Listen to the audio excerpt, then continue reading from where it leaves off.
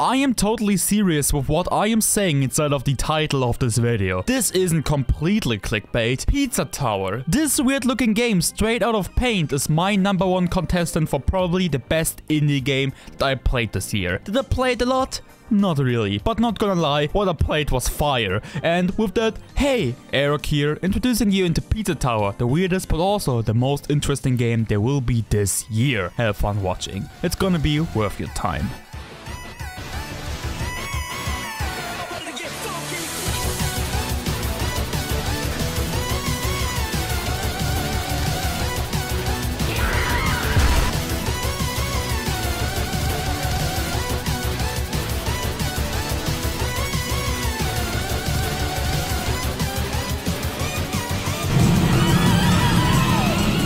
Pizza Tower has a quite easy introduction. Peppino, a pizza restaurant chef, is in big debt. Business just isn't booming. I can totally relate to that. What doesn't change, sorry if I made him hope, but the pizza face appears, threatening him to destroy his beloved pizzeria with a railgun. Peppino, all of shock and fear, straight up running towards the tower, trying to stop Pizza Face from his endeavor. Besides him, his best friend Gustavo showing him the way. I don't know if they are actually best friends or even friends. I just know he's there and I really appreciate that. By the way, over the time of this video we should also answer the important questions like, what are the best pizzas? So let me introduce you into my tier list with not every pizza, but at least I ranked it featuring pizza with spinach. I don't know the fancy term, by the way. This pizza is definitely a S tier. Not only am I not consuming that much meat anymore, what makes this pizza close to be my only option, but also has this pizza because of its high protein content, a high value for sport freaks, who I am definitely not. I'm living sad and alone in the basement, and my only social contact is when talking into a microphone a written text that 1000 people hear when they didn't stop listening in the first minutes. But yeah, see ya next time, bye! When something is very unique and something you definitely have to accustom to, then it is the movement. Peppino isn't just this old looking boomer that can barely move. He's the complete opposite, besides being a boomer. That's sadly true. There are so many different moves you can learn, and even if you can do the basics, there's still a huge difference between someone that can play the game and someone who just can play the game. You can, for example, simply crouch or use the ground pound that everyone is probably familiar to because of some other Italian man. But the main gimmick of this game is to simply run, so you can come through the levels, as well as specific obstacles where you need specific speed for. To not lose the speed because of some weird small stepstones, you can also just climb up the wall with whatever speed you have. Combining that with, for example, with crouching, you're able to roll, and similar to that, everything you can do is different when running and feels smoothly. Except the super jump. That ability is complete trash. They could remove it and I would lose a single tier. That is how much I hate it.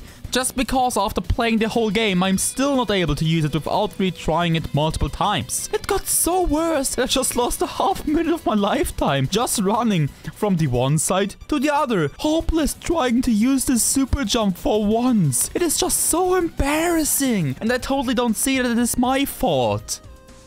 Okay, that was kinda a lie. It is probably mine. However, while I maybe sounded like this gameplay is fun, and I don't want to imply the opposite, it definitely is. The first levels or walkthrough still probably will be something not that funny. Just because the movement feels very weird at first, but gets very addicting after playing the game for a while. It is just like a good wine that has to become better over time. I barely was able to hit a specific speed level to come through the iron blocks, or just bonked against the heightenings of the ground. Sometimes I also just didn't have the speed to run up the walls. In general, I just ran against everything. There wasn't really a difference between a weird flying stair in the air or an enemy in my way that I couldn't kill because of my lack of speed. Because I didn't mention it, but your speed is actually able to delete the enemies out of your way, giving you a huge potential of high combos and flawless runs through the levels. They rarely happen, okay, let's be honest. Without going for flawless runs, they never happen. There will always be this one moment that stops you, but the possibility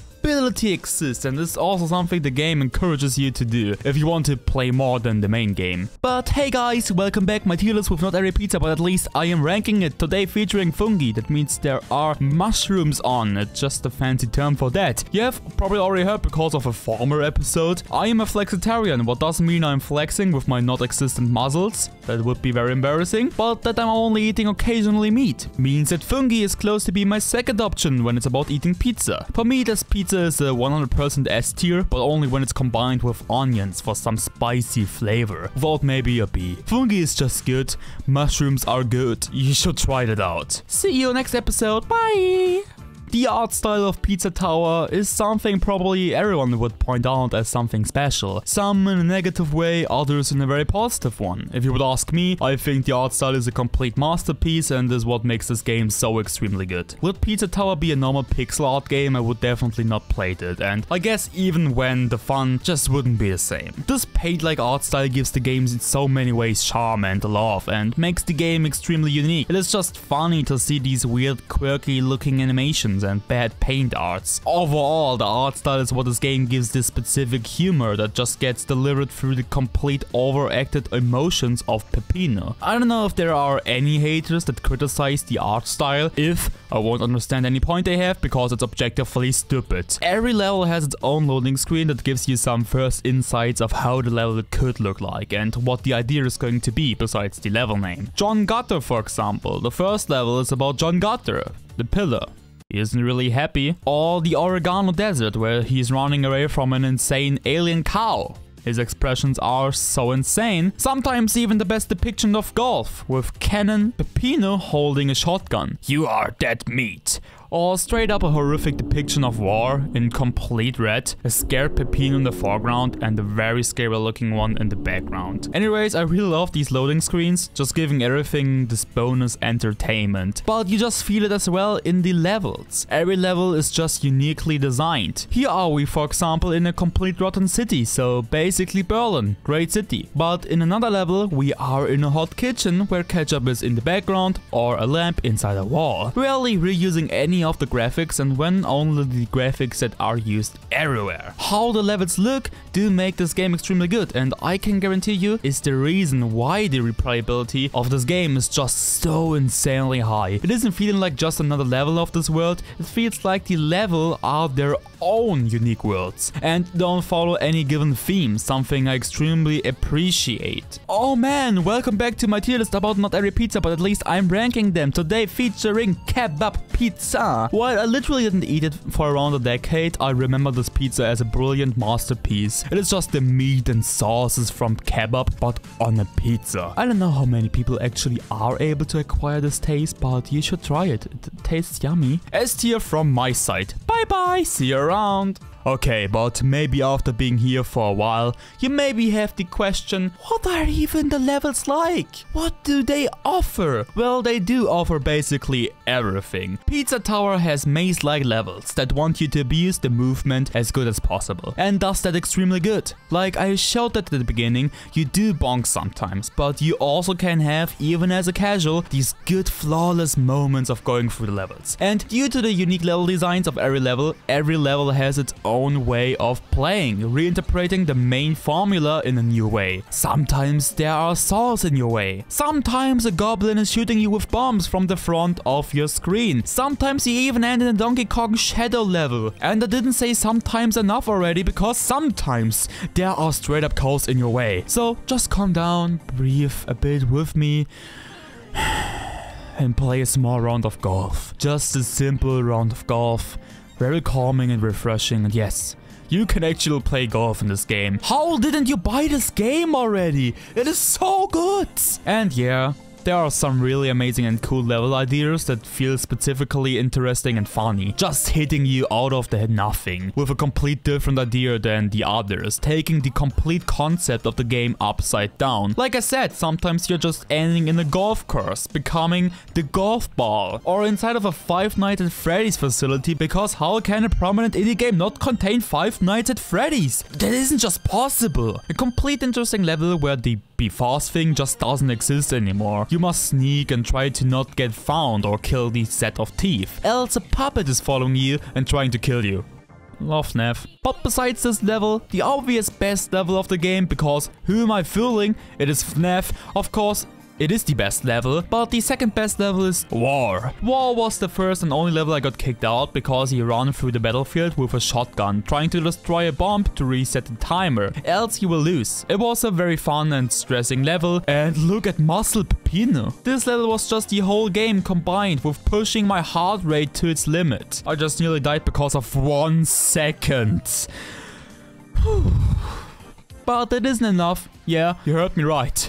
Not enough. Some levels contain for entertainment some special power-ups. Special power-ups that are mostly exclusive to their levels and allow the level to acquire a complete new spice by reinventing the wheel. Or should I say pizza? You get it? Because pizzas are round like wheels? I hate my life. There are so many creative ideas, like a chicken that gives you some better jump control and with a hook higher jumps, also an overall heavier attack, a sausage that you can ride. That's basically it. Or Peppino just simply puts himself on fire by eating a spicy chicken wing, what I can totally relate to because while actually loving the taste, or to be precise, pain of spice, I kinda can't eat that stuff anymore because I do get problems with my skin because of that, or at least that's the theory. I don't know what is actually happening. I just feel trash. He also can become a ghost to go through specific objects and fly through the level, allowing you to have a complete new way to control him and playing the game, as well as a complete new experience of his speed. Or he's just a simple pizza box, having the Flappy Bird controls, and yes, that is not a joke. This pizza box is real and I love it. I just really appreciated that there are so many different mechanics and abilities inside of this game, and I can't say it often enough, the replayability of this game is insanely high, like for real. Even after playing the game for once, playing old levels doesn't feel like you already know everything, it is more of a new experience than everything else, just because you feel that you did become better at this game and appreciate everything a lot more. I would even go this far to say that every playthrough after the first one is better than the first one. Especially because it just feels way better, because you just became better at the game. So I can't say it often enough, but Pizza Tower has genius and amazing level design, and is definitely an amazing platformer. But, oh hey, you're here too at my tier list about not every pizza, but at least I'm ranking it. Today featuring Pizza Diavolo. What a coincidence, really? Who had thought that? Pizza Diavolo is a pizza with spice. Unfortunately, because of my trash body, my skin can't comprehend spice anymore, so this pizza became another one that I am not able to consume. How sad. Still a S tier, it is made with anchovies and mushrooms, if I'm right, so a spicy but very salty taste, making this pizza a special one instead of my memories. But yeah, bye bye! You are probably thinking after my small talk about that the game is so amazing and everything so unique that there is nothing to add to this game besides some small boss fights, right? You are such fools, because it is the complete opposite. The main mechanic, the best thing and most stressing thing of this game got named yet. The pizza time. You might ask what that is, if it's the part where you get some spicy free pizza. And while I would appreciate that, no. At every end of each level is a pillar. You remember that? One John dude. Dashing through him, I assume killing him, activates the pizza time, a moment where you have to run back at the beginning of the level you are playing right now, in a specific time limit, because else angry pizza face will awake and follow you. You don't want that, else you just die. Allowing you to show how much of the layout and mechanics of the level you still know, while stressing through it as if you ate some spicy burritos and you really have to go fast on the toilet, like really fast. Not a real life inspired story by the way, but this time actually for real. It isn't real life inspired. The layout still slightly changes, so you have to sometimes still walk some different ways, but that isn't a disturbance at all. It just makes the levels overall more fluid and is a wonderful implementation. In addition, it's also just the most stressing but also greatest thing in this game, and something you always look forward to when playing a level. And it also always feels like that. As well as the soundtrack being one of the biggest banger of the series. Yeah, tier list about not every pizza, but at least I'm ranking it today featuring Pizza Margherita. And I mean, it is nothing, but still pizza, good made, S tier, but most often the simply A. But we are aren't an angry show, so congrats for another S tier. Bye! Oh yeah, I ended the last section with mentioning the banger soundtrack of the Pizza Time. You probably heard a lot of them already, because I use them in the background of this video like I normally do when reviewing a game. These soundtracks are total banger, and I normally only really remember banger soundtracks made by Nintendo, what doesn't imply that they only do good tracks, but I think the most tracks I remember are from them, or Persona. But Pizza Tower became a part of this list. The soundtrack of this game really feels amazing and every track is on its own amazing. I read that the composers are Mr. Sauceman, Klasky Jito and Post Elvis, and I don't think any of the creator will see this video, but just in case, I really want to say how much I appreciate the work. Like, for real, I heard the soundtrack while writing the script for multiple hours, and while playing the game as well, of course, and they are just good tracks. Like, holy, I love them. Especially Phase 2 Final Boss 1 or Unexpectancy Part 2 just burned itself in my mind. I will probably remember overall Unexpectancy's parts for a while. But also the title screen track was just very good and somehow is in my mind as well. Overall, they are amazing tracks. I would love to use them in every of my videos as well. Like, for real, I love them. That's peak music.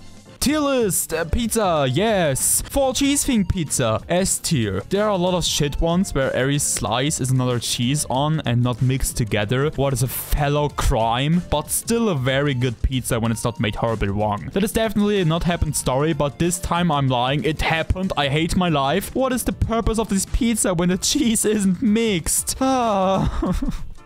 But to finally find an end, I'm sitting here already for a while. Let's talk about the last big point, when I already mentioned Unexpectancy, the bosses. Every part of the tower has its own boss you have to defeat, and every of them has the overall same scheme, just with the different attack moves and patterns. Every of them has 6 HP, you have to box out of them, and then 6 other in their second phase. There isn't really anything to add, every of them isn't easy, and I had to try fighting them for multiple times to figure out what to do against them. But they were definitely a highlight of every world and something I enjoyed, even when it took me sometimes 20 minutes of playtime. They are lovable and amazing. Especially the end boss. I mean, Pizza Phase not only has the best music, but also the most phases. But the second phase is just the best. After multiple tries, it isn't quite hard anymore, but just the music in addition to his freaky weird moves gave me the most fun out of it. He is just such a goofy character, and that is what is making this boss so lovable to me. Especially when refighting every boss again with slightly changed movesets, so Peppino gets his rage revenge was very amazing, showing his anger that feels to protect his already failed restaurant to then do the same with the pizza. Just an amazing end boss and a perfect ending for such a banger game.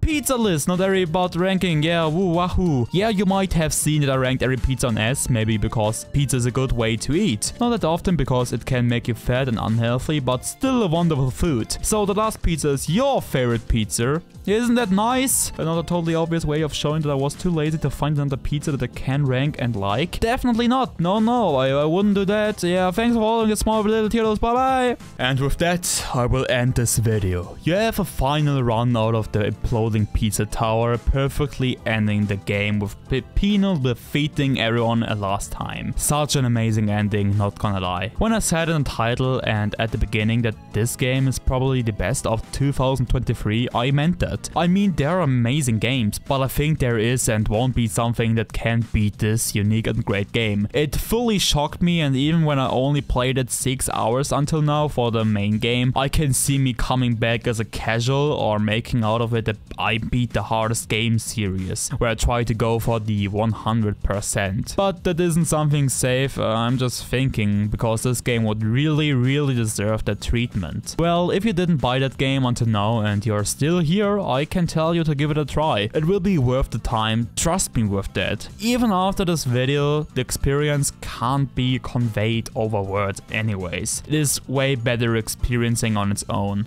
Like, for real, it is very good. Especially when you just love games like that. But yeah, like, subscribe, I wish you all a good night. Bye bye!